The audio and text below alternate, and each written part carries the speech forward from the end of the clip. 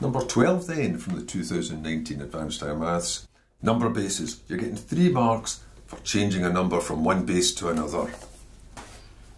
It's only the second time this has appeared, so I was going to remember in the Advanced Higher since it became the Advanced Higher back in 2000.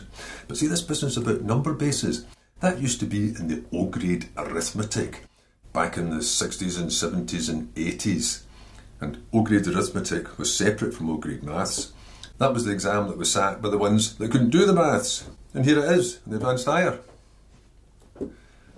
Which reminds me of, before the Advanced Higher became the Advanced Higher, it was called the Certificate of 6-Year Studies. In the Certificate of 6-Year Studies, well, back in the 90s anyway, you used to get, or could get, questions on stem and leaf diagrams. But anyway, here you are now with these number bases. So you'll be laughing your heads off. Well, you hopefully will be when you see this. Well, here's a number in base 11. Now, base 11 means you're counting in 11s. Those are the units. Every 11 gets put into this pile. So those are 11s. And those are 11 squareds. So all that number means is you've got 2 times 11 squared plus 3 times 11 plus 1.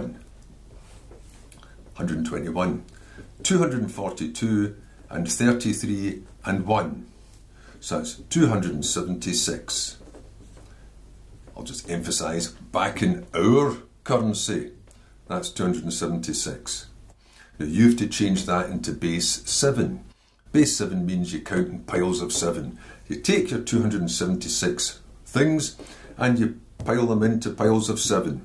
If there's anything left over, that's the unit column. Then you take your piles of 7.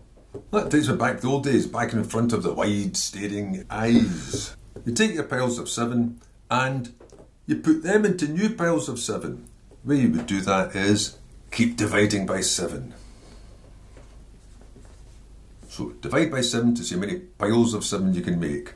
Well, that goes in 3 times with 6 over, that's 9, remainder 3. Now the 3 is the important bit. There's 3 that couldn't be put into a pile of 7, so that's the units. Now take your piles of 7, divide by 7, that makes 5.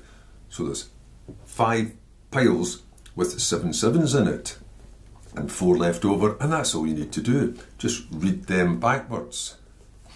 So that number then becomes 5, 4, 3, base 7.